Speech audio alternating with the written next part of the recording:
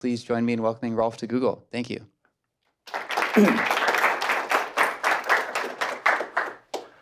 Thanks for having me. So it's about Once Upon a Try, which sounds a little bit like Once Upon a Time, which is usually the beginning of fairy tales. And in some way, I'm telling you a story of a fairy tale, namely how humankind has sort of always been curious about its origins and what's happening around it. What are these little twinkling lights there in the sky, and they try to find out. And in this tradition, I mean, CERN is still working very hard and trying to find out what actually is the origin of our universe, how it evolved, and what are the particles, how are they related to space and time. And all this we are trying to bring together with Google to the general public. And so today I will talk about three things. First of all, for those who might not exactly know what CERN is, I will give a short overview about what we are, how we are financed, what we are doing, and what are our instruments. The second part will then be our collaboration with Google Arts and Culture, which is, I think, really very useful collaboration of two giants in their respective fields, in IT and in particle physics. And then I will sort of, in the end, give you a little bit the highlight of our collaboration, an overview about the Big Bang augmented reality app, which you can download for free from Google Store or from the Apple Store. And I talk also a little bit about the challenges which you have in such a collaboration, and of course the outcome. So let me start with CERN and the LHC. First of all, you see the beautiful landscape around Geneva, which of course is a big motivation to work there, because you see the Mont Blanc, the lake, and all these places. And then you see these little yellow line, which we haven't yet painted on the surface, but it shows you where the LHC tunnel is actually. And now if I zoom in, you will see that it's about 100 meters underground. It's 27 kilometers long, so about 16 miles. And it's in this tunnel. And there's this high-tech instrument, which we call the Large Hadron Collider, which is an accelerator which accelerates particles to 99.9999991% of the speed of light, and then brings them into collision in 4 interaction points. I'll talk about that in a minute, a little bit more. Now, what you have to know about CERN in a few lines is it's already quite an old institution. It's 65 years old. It is funded and paid by 23 member states. In the original 1954, it was just 12. Now we have 23 plus 8 associate member states from practically all over the world. Our budget is about $1.2 billion, 1.1 billion euros. And we have a staff of 2,500 people, mainly actually engineers and technicians. Some physicists, but not so many, because usually our physicists come from outside. We have a very big international collaboration of 13,000 scientific users, which come from 110 different countries. So it is probably something like the UN of science, the CERN. Well, in a nutshell, the only thing you really have to understand about the physics of CERN is that in particle collisions, you create a state of matter which is so hot and so energetic, so it has such a high energy density that it resembles a little bit the state of the entire universe after about a trillionth of a second. So after the Big Bang, so that is basically the key of what we are doing. So we are transforming the energy, which is in the movement, in the kinetic energy of the particles, into the mass of new particles, which we create at that very moment. So in each collision, which you see now, we create something like 500 or 1,000 new particles, which were not there before, and which now, some of which are are really new for us. For example, the Higgs boson, about which I will talk in a minute, or it might be that it contains also particles which we don't even know yet. And they might or probably have some very important information about the very early universe.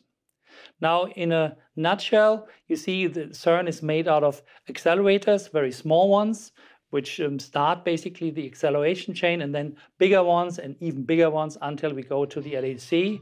And you see the last part of it where we inject particles from the superproton synchrotron into the LHC. And after about 20 minutes, they have an energy which is high enough, and they start to collide for something like 12 hours. The beams collide. And then we sort of re-inject new beams. And in each of these collisions, of which we have about 1 billion per second, you produce these new particles. So you can imagine what kind of data rate we have. It's about a petabyte per second. And this is then digested by huge farms of computers and the LHC computing grid. Speaking about the results, what we have found out is the universe actually is built in a pretty simple way. It's if you know what a quark is and what an electron is, then you're already in good shape, because taking these little Lego blocks, and you can build from 2 up quarks and 1 down quark, you can build a proton, and 2 down quarks and an up quark is a neutron. You can build the nuclei. With the electrons, you can have the atoms, and with atoms, you can build molecules, and your cat at home and the seeds here and whatever, the whole world is made out of these particles. Now, for us, the most important one is, of course, the proton, and you see in this animation the 3 quarks and the gluons which are exchanged between. But that's not the important part which I want to talk about. The important part is that we have discovered, in the same way as CERN is now doing collisions at very, very high energy, we have discovered that there are more than the particles actually we need in this universe. They exist. I mean, they are sort of replications of this family of up and down quark and electron, it's neutrino. 3 more. I mean, there are 3 families in total. And all these particles have been discovered over the last 60 years, some of them very close to here at Stanford, some of them at Fermilab, and recently more of them at CERN. And the latest one was the discovery of the famous Higgs boson, which is also part of our little exhibit, which I show in a minute. Now, the question is, after we have discovered all these particles and we've grouped them in a nice sort of kind of a periodic table of particles, is that it? Have we finished? Can we now put the final formula on a t-shirt and say, that's it, that is the world formula? Actually, you need a big t-shirt. You need a pretty big t-shirt. This is the sort of the formula which describes the interaction of all these particles that we know of. It's, on the one hand, a fantastic achievement, because there hasn't been one single experiment which could not be described actually by this formula, or whatever the Lagrangian you call it, of the standard model.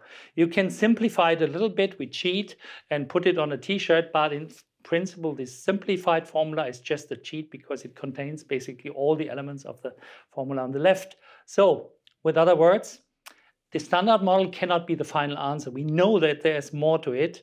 We know that there is, for example, dark matter, dark energy, and all these things. And, well, the job is not done yet.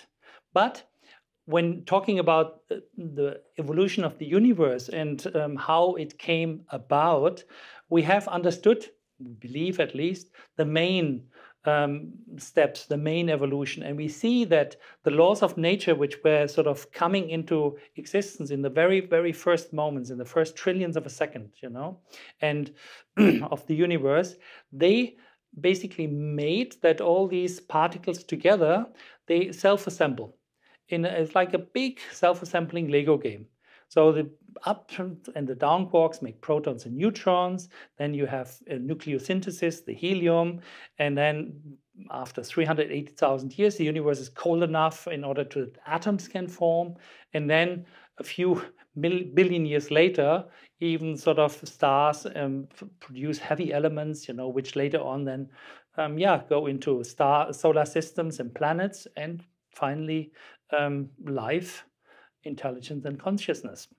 So these are the big steps, and that is basically well understood by the two pillars of general relativity, which describes the big sort of expansion of space and the dynamics of space-time, and the standard model, which are the actors, the particles, which then produce sort of tangible outcomes.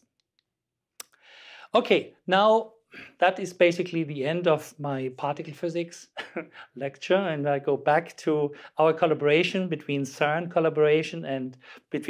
and Google Arts and Culture. So Once Upon a Try is this journey of invention and discovery where not only CERN, but also NASA and now more than 100 museums around the world have created huge websites. And these websites contain some of the inventions and discoveries that we have done at CERN. Now, why did CERN agree on that and was very positive about it? Because the world's cultural heritage online, we consider ourselves as being part of this cultural heritage. Science is not a different part of culture. Science is culture. So that's the first thing. Secondly, our big goal is that everything that we discover at CERN has to be made public to everybody and in a way that they can understand it. So to partner with Google and bring these discoveries online and for free to everybody is, of course, exactly up our street. Then the focus on science and technology is, of course, something also what we would very much like, because as you know, STEM subjects and inspiration of young people is a very important issue nowadays. And finally, talking about the Big Bang and bringing it in augmented reality into your pocket, and you can look at it whenever you have a bit of time, I think it's a very nice idea. So being myself very much engaged in education at CERN, this collaboration was perfect, and therefore Google and CERN, we are strong partners, I think, and there are many future opportunities to collaborate again in this way. Now, I tell you a little bit about a story about our collaboration. So that's how it started about a little bit more than 2 years ago. Michael Fernhaber from Hamburg, actually, head of global strategic engagement, was contacting me, and he came to CERN. We discussed a little bit, and he was saying we would love to explore how CERN and Google could create an innovative and high-end experience together. And so that's what we did. And the first mail he sent to me showed me that it's a good idea actually to talk about CERN and what actually CERN is, because clearly, there are many rumors and there are many sort of conspiracy theories and what are these people doing, and are they opening the portal to another dimension and there are ET coming out and so on and so on. So Michael is in a very positive way, I would say that he probably Googled what CERN is and came up with a few questions. For example, who invented the internet? Well, my notes were it wasn't us, because he probably meant the World Wide Web, but he said internet. I think internet was something else. What is antimatter? I said, yeah, Angels and Demons. We worked on Angels and Demons together with Ron Howard, so we watched this film. Dark matter, yeah, I wish I knew what it was, What is a Mandela effect? I Googled that. It has something to do with something you've seen before or which is not true. What is the CERN portal? I told you, conspiracy theories, and so we need to demystify it. What is the Higgs boson? Very interesting question. What is the CERN super collider? Well, it's a Large Hadron Collider. And where is it? Not far from my office. What is the Higgs boson? I think I've seen this question just before. What is a God particle? It's the Higgs boson. And so on and so on. So anyway, in the end, I said, yeah, let's now fix with the team from Google Arts and Culture in Paris and in London all the questions which we had. And so they are a fantastic team. very nice people, very professional. So I worked with Google Institute in Paris, in London, and finally, sort of, there was the company which did all the animations, Nexus company in London, which Claire, Laura, Sugin, and Liam. And I mean, it was really a very nice collaboration we have. And these are the list of topics which we did. 10 things you didn't know about CERN. That was something straightforward because there are many things people don't know about CERN. A stroll through CERN's underground. We used the existing street view from which Zurich, Google Zurich had done already 2012, but which was not so much used. The strange world of antimatter, my own past history, you know, I could bring it in. That's probably why this part is the most boring part of the whole website, you know, because when you know too much about the subject, it's not good. Of course, the birth of the World Wide Web. You are all interested, probably. I mean, the World Wide Web is probably one of the reasons why we are here now. And of course, that was a tricky subject because you see, very often Tim Berners-Lee is of course still a very good friend of ours, you know, and so on. But he has, of course, the insider view of exactly how the development of the World Wide Web went ahead, and that is not exactly how it's always described in the sort of in the public, you know, and about the relations with the supervisor and the CERN management at that time was maybe a little bit more strained than it sort of appears in this history. So it was a tricky and sensitive way to how to phrase all these different things, but I think we succeeded. The hunt for the Higgs boson I will show you in a second. How we sort of framed that story so that you can sort of relive a little bit this whole saga, which started in 1964 and ended in 2012. And then we have a large photo collection of hundreds of thousands of photos. And when sort of Google Paris said, oh, we need this photo collection, I said, this will be daunting because our captions and so on are not very perfect. And so anyway, I think we managed to get something. And of course, the hero project is the Big Bang augmented reality. So now we went on to work, and the Google team was full of ideas and came up with this lots and lots and lots of suggestions. But there was a bottleneck, and the bottleneck is this person, which was sitting there sort of trying to get all these ideas into some content which sort of could be sort of not only shown to the general public, but was also defendable towards my colleagues, you know, because if something sort of is wrong, yes, I mean, there's always scientists which say, well, you made a mistake here, you know, how can you do that, you know? Anyway, so the outcome is you can explore CERN from home. We have 5 nice stories, I think, and a big photo collection on the Google Arts and Culture website. The one I don't speak about more is the birth of the World Wide Web, because it's pretty straightforward. You can explore the antimatter website, you know, which contains basically an overview about all the experiments which are done at CERN and on antimatter in the antimatter facility. Then you have a stroll through the CERN's underground spaces and the website about 10 things you probably didn't know about CERN. I will show you, just to give you an idea, how these websites have been constructed, how the exhibits sort of tell the story.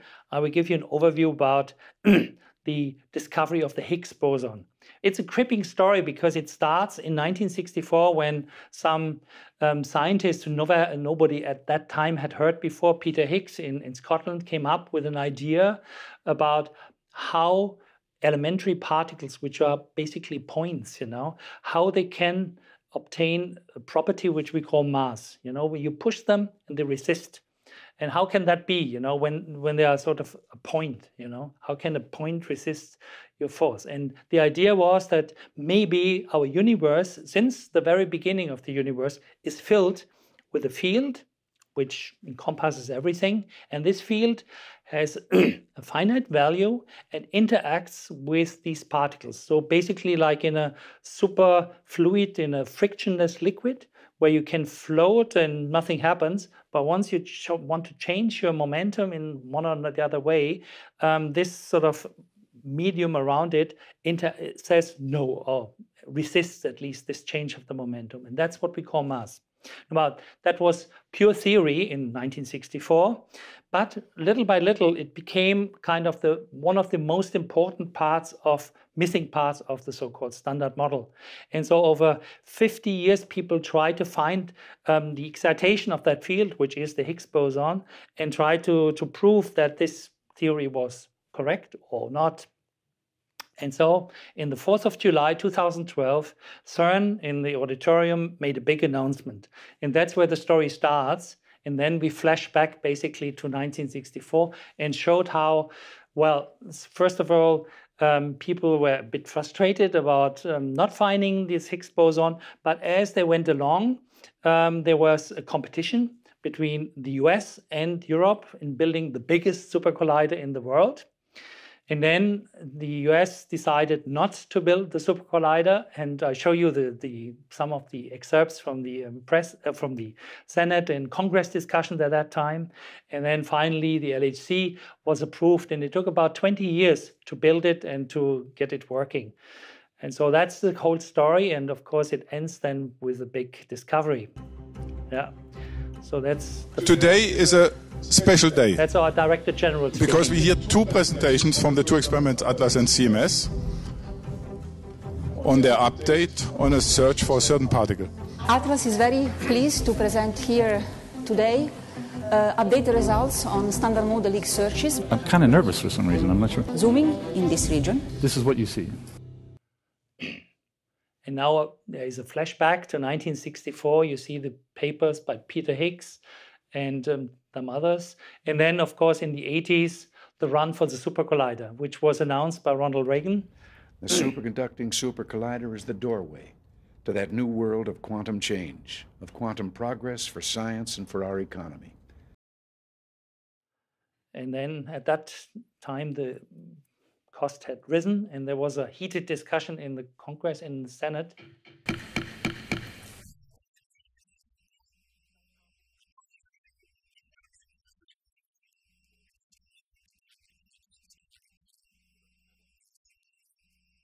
Should we abandon or even delay the superconducting super collider, the Europeans will build the world's largest smasher, and they'll reap the harvest of spin-offs that will be an outgrowth of this project. You may get nothing. You may get nothing out of this. It would be a shame for a great nation to shrink from this intellectual adventure.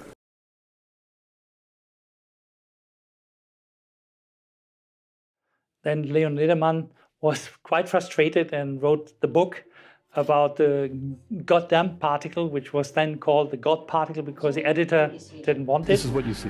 One big and then spike. 20 years later... We have a discovery. We should state it.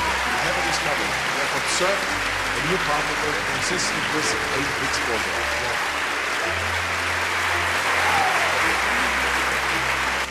boson. Maybe one... Well, the whole story is about 15 minutes long, so I have no time to show everything to you. But I think it's worthwhile digging into all these different stages of the discovery. So now that brings me to the third chapter of my talk, which is the story about the Big Bang. Now, you know that our universe is about 13.8 billion years old, and it has gone through several stages. Now, we wanted to create a little app which is not sort of too complicated, which tells the story of the universe and sort of goes exactly together with the whole concept of Google Arts and Culture. Namely, taking one big work of art and showing every single pixel of it. You know, now the universe is a big work of art. You know, it's a kind of a 10 to the 80 pixel sort of work, which we sort of try to understand, and we try to understand how did it sort of evolve into the stage it is today. So it is something which might also inspire young people to sort of help us to find out more of these mysteries of which there are many remaining. And finally, for myself, I think it is also important to give people the possibility to look at this and to put themselves into a cosmic perspective, you know, because clearly it's a very important message, I think, to many of us nowadays, especially nowadays, to take into account that we exist only for about 100,000 of the age of the universe. We are all the same species and have the same origin. And we live just on this tiny little planet in a giant universe. And I think these are all messages which sort of are somehow contained in this little app, you know. Now, if you look at this picture, which is very often shown, you know, you see that astrophysicists have dominated a little bit the evolution of the universe. You know, there's always sort of like a big bang, and then suddenly there's a star and the galaxies, and all the rest is basically about astrophysics. But particle physicists like me, they say, hey, we are there at the very beginning, you know, what happened in the very first seconds, you know, because that is basically when all the decisive parts of the universe were made. So the challenge was to take all these books on the early universe, gravitation, standard model, and put them into 7 minutes. 13.8 billion years compressed in 7 minutes. Now, without being too scientific, of course, so we put it into the entertainment section, but it should also be a little bit emotional. I had to leave out some complex parts, which are maybe too complex, and sometimes we even don't know the answer. So maybe that's the part where our young generation can help. How do you visually represent everything is a big question. And finally, also, we wanted a very nice voice and famous speaker. So I contacted Tilda Swinton, and she was happy to do the voiceover, at least in the English.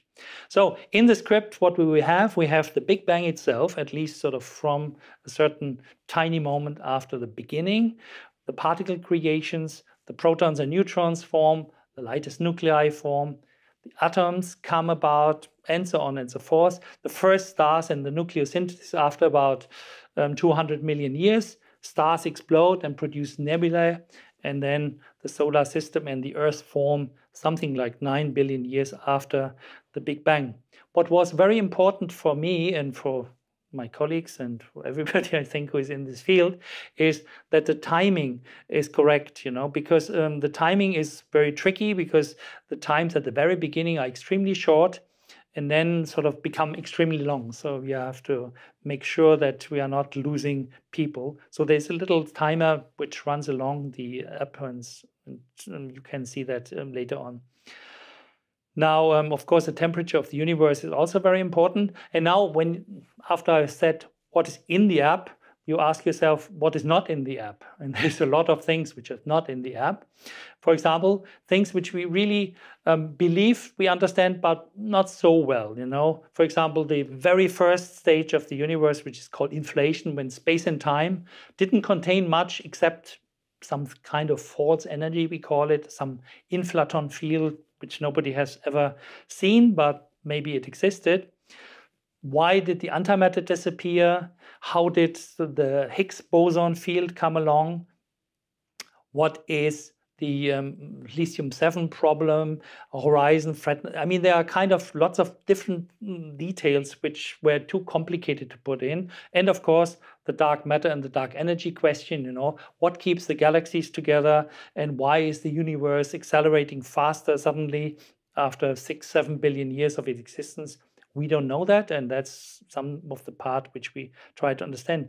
Also, the size of the universe, you know. We know the observable universe has a diameter of something like 90 billion light years nowadays, but we don't know if the real universe is maybe 10 to the 10 times bigger. It could be, you know, so we don't know that. Okay, then step 2 was to find all the visuals. You know, we don't know how a particle looks like, so we have to represent it with some kind of little smarty sphere, you know, green and blue, representing color charges, electric charges, and so on.